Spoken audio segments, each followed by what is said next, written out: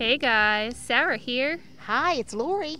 So this is a very special episode. We're on location. We are on location today in a cemetery. Isn't that exciting? It's so exciting. So we're sitting on this little flat land just surrounded by beautiful graves. And what's the name of this cemetery? Crest Hill Cemetery. Crest Hill Cemetery in South Belchertown. South Belchertown, Massachusetts. And I even just walked over and I'm so excited because I see a zinc monument. It's like right in our view. It's very pretty. It's so exciting. And I'm sitting here in my witch hat and we're very comfy on this blanket, and today, you guys, and the sun is going down, so it's getting dark. And I don't know if you can hear the crickets, but the crickets are chirping. I hope you guys hear the crickets because it just makes this so much better. And occasionally you might hear louder noises because we are kind of near a road, but hopefully it doesn't get picked up too much. But we are here today, dun dun dun, to tell scary stories, real life, scary stories, our own experiences that we've had with in the our paranormal. life. With the paranormal. And oh God, we came up with this idea, I don't know, a couple weeks ago, and I was just like, we need to do this. And I wasn't sure if it was going to work, but I think it's going to work. It's working. It actually sounds really, really good. And I kind of hope that maybe we'll pick up some voices. Ooh, an EVP. Wouldn't that be cool? God. Be like Ghost Adventures. I'll probably never come to a cemetery again. If I do hear something, I'm going to say, dude, bro, do you see that ghost? It's so beautiful here. And I don't think cemeteries are any prettier than they are in the fall.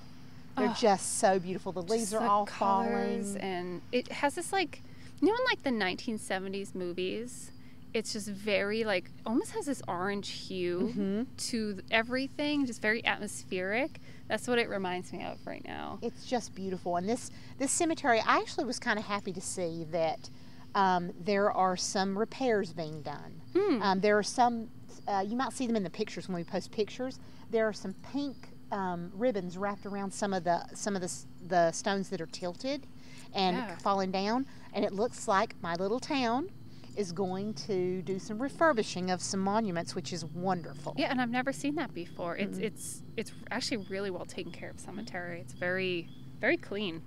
It is very clean. It's beautiful. Lots of pine needles, lots of fallen leaves.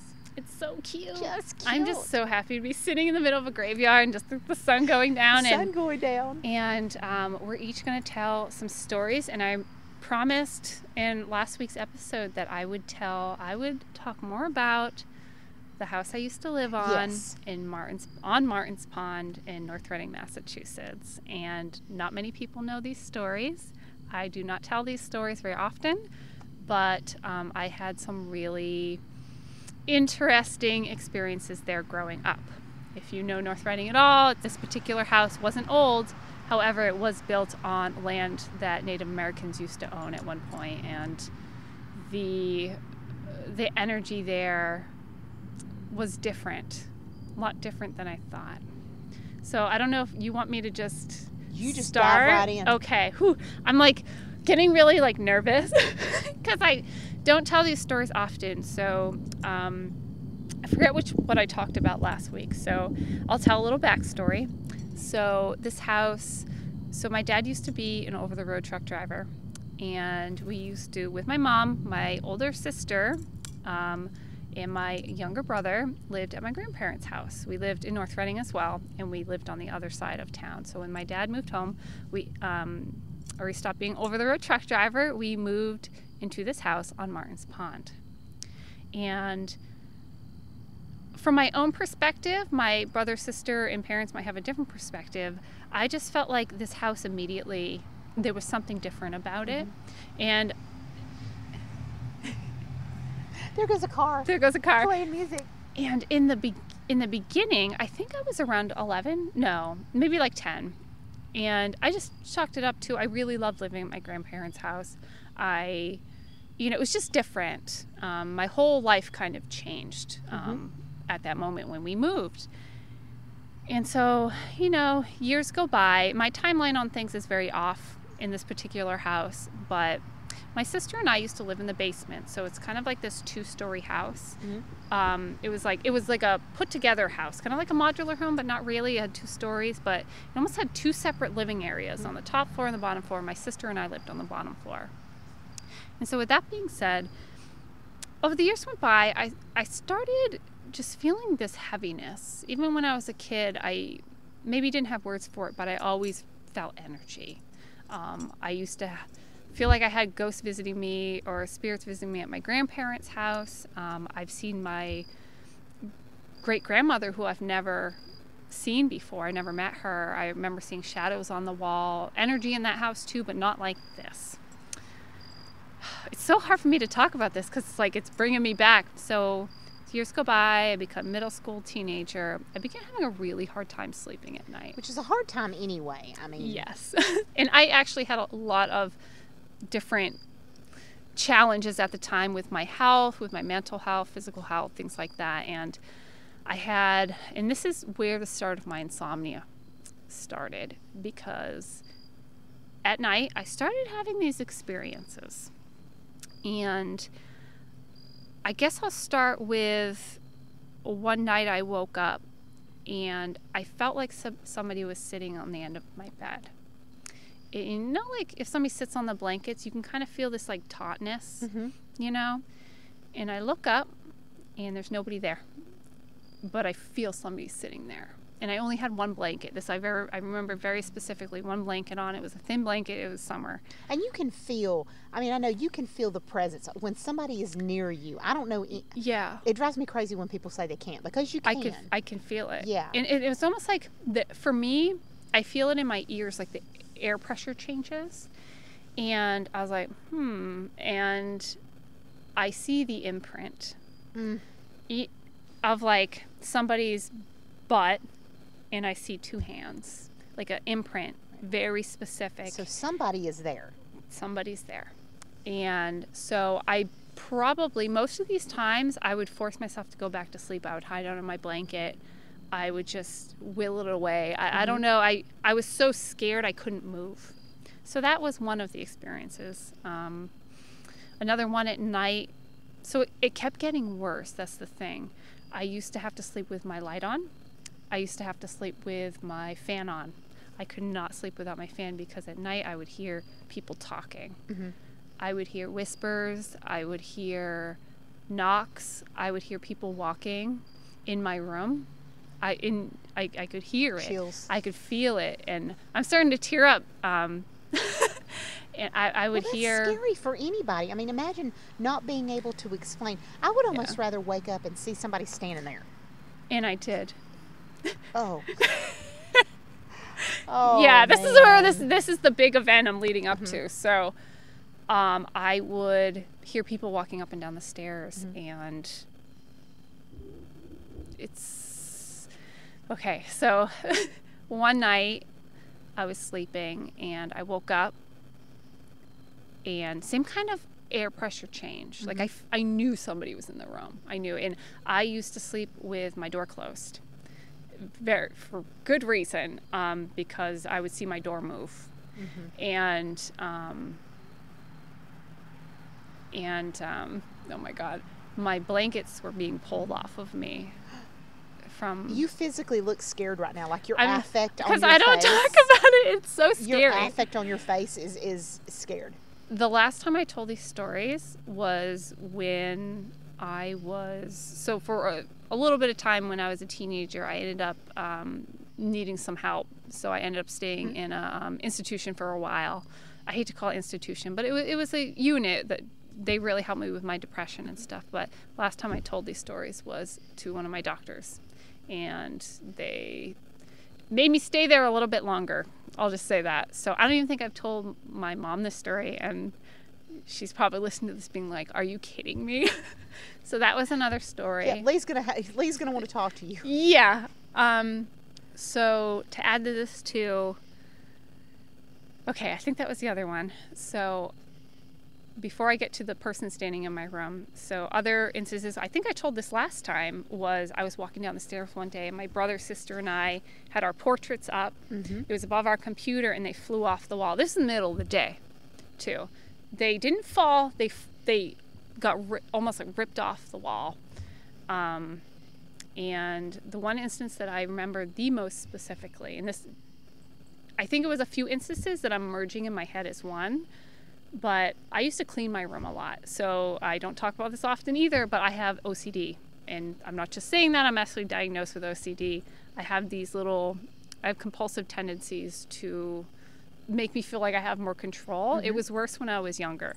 So I would clean my room all the time. Control, yeah. I organized my room. I used to have actually this cool shelf that was built into the wall all along two sides of my room. I had a really big room. And I used to have my CDs, my candles, my everything. Everything in its place. Everything in its place. And I remember spending hours cleaning my room because it would get really messy. And then I would be like freak out and I need to clean it. I went upstairs. I probably to get lunch or something. I came back down. Nobody's home, by the way. Nobody's down there. Nobody's home. And I came back and every single thing on my shelf was knocked off. And I closed my door because we had cats. And I didn't want cats in my room, so I always closed my door. And I opened the door and stood there and saw everything on my shelves knocked off. Wow. In the middle of the day. So the last part of my experiences is the guy.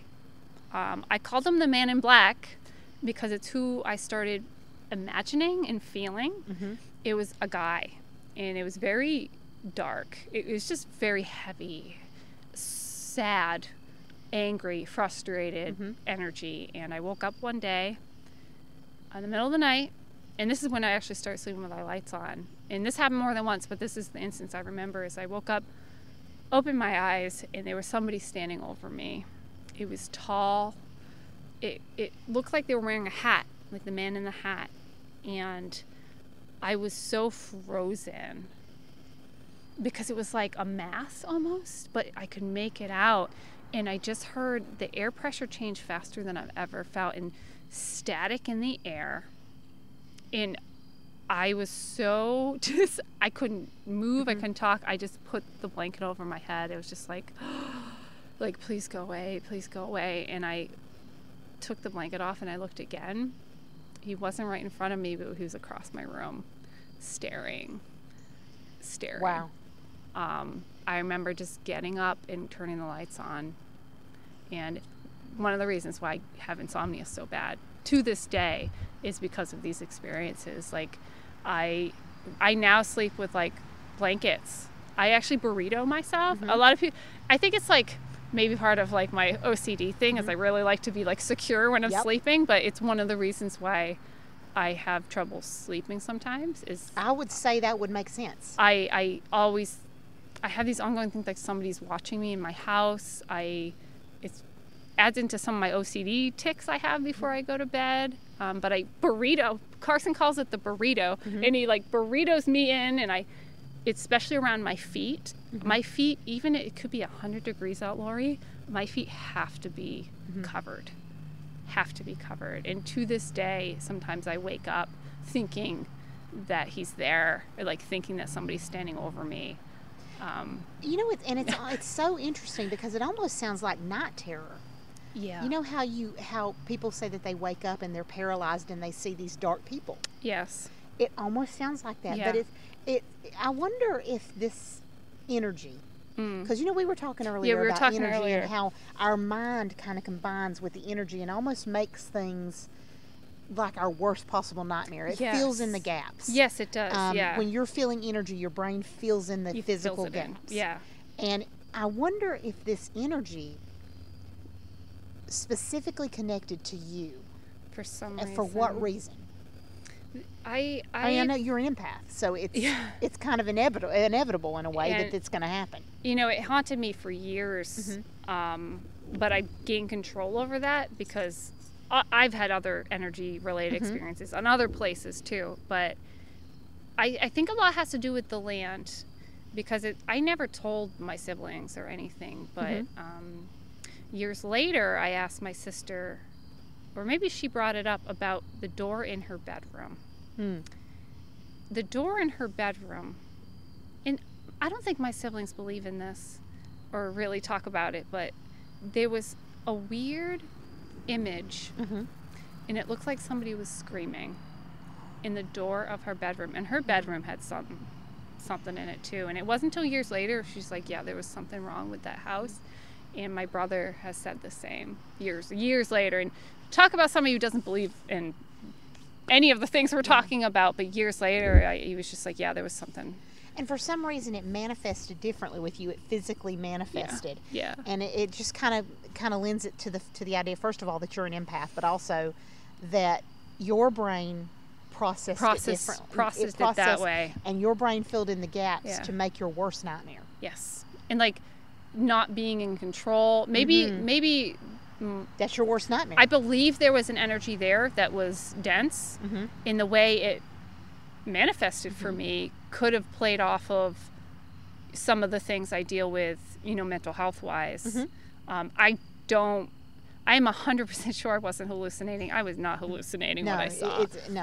You can't hallucinate blankets being, you can be hallucinate, like, my brain is not. You would need to be schizophrenic for that. Yeah, which I am not. Exactly, That was a very physical and real thing. That was, what do you call it, an intelligent spirit? Yeah. Yes, an intelligent spirit. Yeah, and I don't think, it's hard for me to say that it wasn't malicious. I don't know. Because for me in that moment it was. Yes. Because they had plenty of opportunity to talk to me in a nice way if they were there. Yeah, and I kept being like, you need to go. And if it was me now, I'd be like, you need to fuck off. Because this is not. So I've learned to deal with this energy over the time. It didn't follow me. It's probably maybe still there. But mentally it stuck with me. It stuck with you. It's why for many years I didn't talk about it. And here you go. And I probably will never talk about it again. So this is it. This is the recording. Wow. This is the recorded. Thanks for listening. Whew, I feel relieved. And you know what's really interesting, like with, these types of things always happen outside of cemeteries. And I get so many questions about, well, have you ever had an experience in a cemetery? Yeah. No, I've never had an experience in a cemetery. A cemetery is the least likely place to have some type of a paranormal experience, because think about it. If we're energy, are we going to stay with our bone bag? I wouldn't. No, of course not. You're going to go to somewhere where you have a connection. Yes. You don't have a connection with a cemetery. You have a connection with people. You have a connection with places. Yeah. Whether it's pleasant or unpleasant, it might be the place where you died.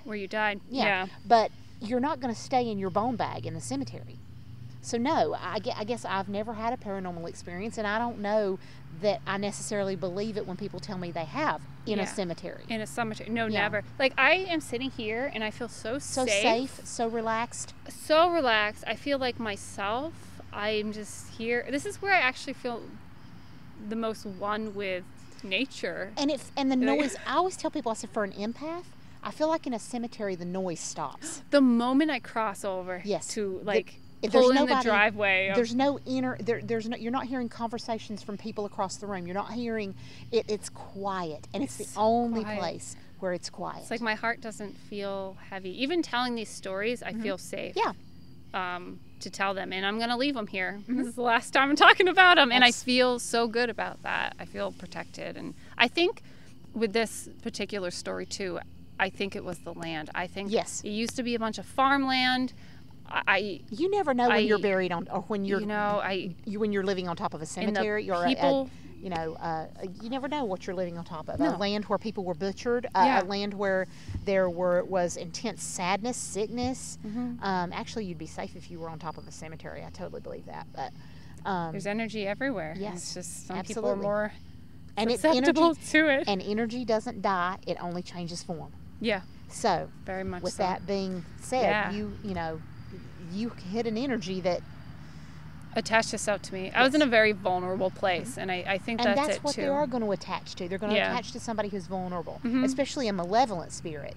Yeah, and I hate even saying it that way too, right? Like, I'm like, I don't know.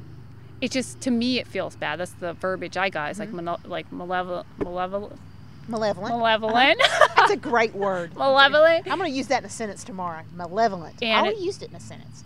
I don't know. I can't really say anything, but it felt dense. It felt heavy. It felt like the burden of the world was on my shoulders when it was around. It was heavy. You could feel its presence when it was there and when it Yes. wasn't. The difference was, Yeah, the static in the air. That's and energy can do that. Energy can be malevolent. It can be sad. It can be, I mean, if you think about all the times that you walk through, like the state school property in Belchertown, there isn't it's not scary, but there is a sadness and a confusion and a scared energy there. Yeah. It's not malevolent. It's sad and confused. You're I getting agree. that energy off of that. But malevolent spirits prey on people who have some type of insecurity about them, and a teenager is the perfect person Oh to my prey on. God, right? Absolutely. Yeah, I'm surprised. I'm sure there's more than one at that time, So, I mean, my story's very similar. I've told this story several times, and I don't think I ever tell it without getting a lump in my stomach. Because up to that point, I had never experienced anything paranormal. My husband and I, when we first moved to Massachusetts, we were living in Holyoke, which is, a medium-sized, larger city in Massachusetts, Western Mass. And because we had a dog at the time, we had to rent an apartment that was not exactly as nice as we wished it had been, because we couldn't find anybody that would allow dogs without this huge deposit. So the place that we were living in was one bedroom, and it was there was a basement where you went to do your laundry. You couldn't have laundry in your house, in your apartment. And these apartments were built back in the 70s. They were pretty nice. They'd been remodeled, taken care of, and everything. It was a huge complex.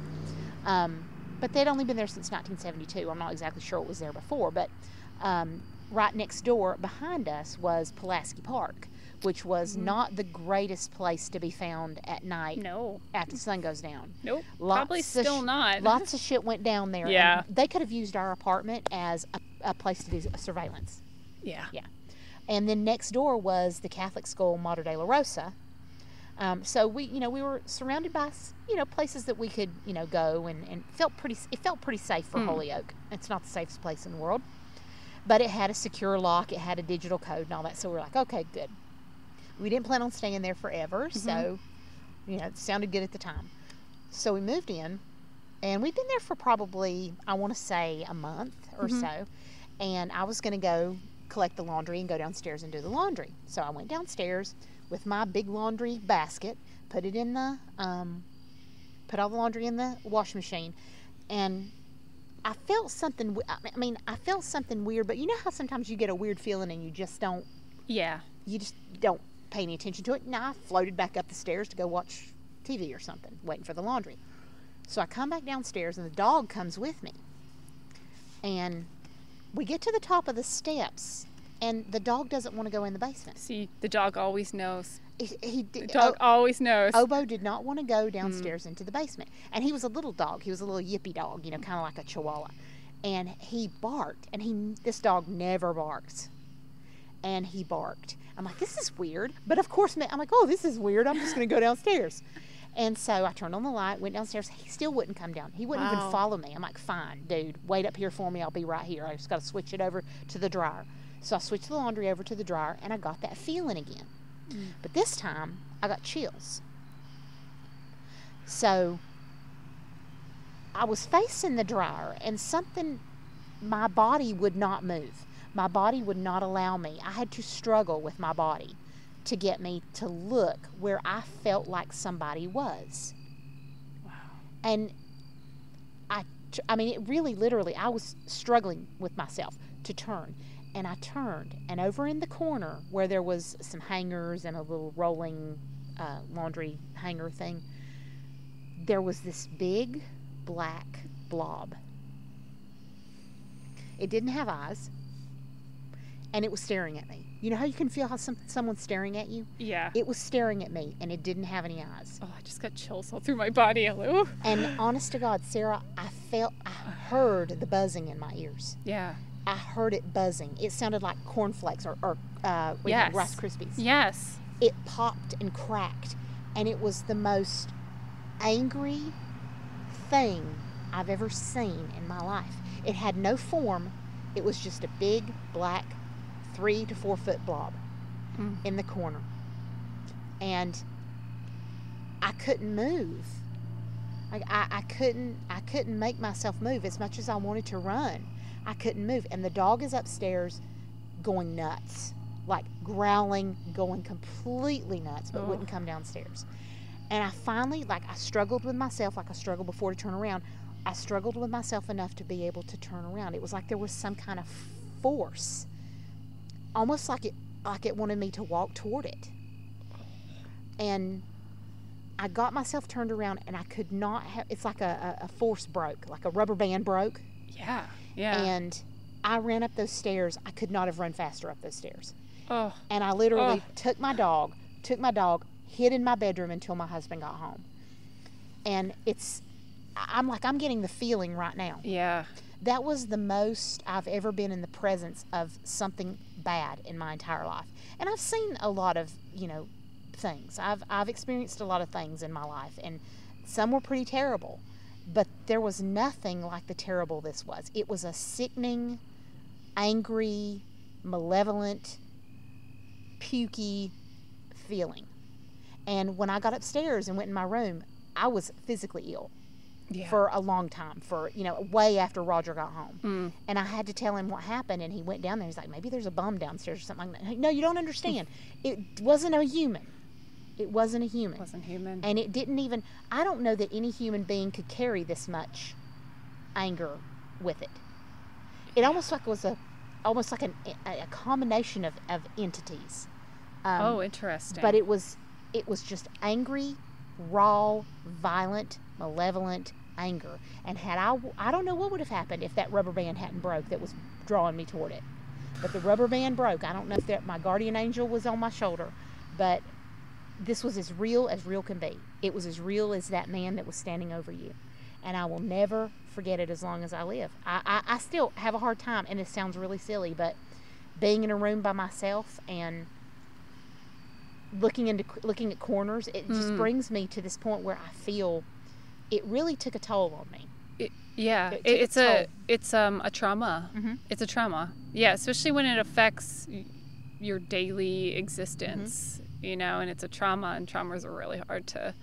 And it was just energy. It was a big black ball of disgusting, mean, malevolent, angry. I can't even call it angry because it was more than that. Yeah. Yeah. And I always describe like how it physically made me feel. Mm-hmm. Like that's always where I go to. Like it was heavy. Yes. It was heavy. It's like the air got thick. And it's interesting too that you feel that, or you hear too, the static. It's like, it's kind of like popping. It's like, it's like popping. We're in the country, guys. Yeah, we're in the country. It's kind of like, when like, I don't know if TVs do this now, but when you used to turn off a TV in the 90s, say, you could still hear that it was on, even when the screen was off, because it was still turning off. That like staticky, almost like electricity feeling. It's a lot like that, but a little more intense. And it drills into your ear. Oh, yeah. It drills into your ears. And I hear that often. And I know sometimes I feel when something's around. And now, even telling these stories, I am not a believer. And I say that truly because there's so much evidence out there, too, that what I'm experiencing is...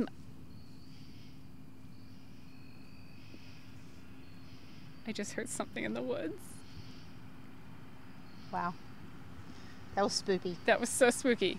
Yeah. If I look over and start to hear something snapping and crackling, I'm going to be out of here. I'm fucking done. Yeah. I'm fucking done. Well, we're almost done anyway, but yeah, I forget what I was saying. But... No, but you're right. I mean, as much as I know that experience and I felt that experience, and as much as you did, I still have a hard time believing what I saw and felt and heard and experienced, because it just seems so surreal. Yeah, and it's important to have a little bit of skepticism, to not fully believe in something, because it always leaves that door open to keep learning. Yes, absolutely. And do I believe there was energy that was denser, and I would call it maybe a spirit? Yes, fuck yeah. Yeah. That's what my experience was. Did I experience malevolence in its highest form?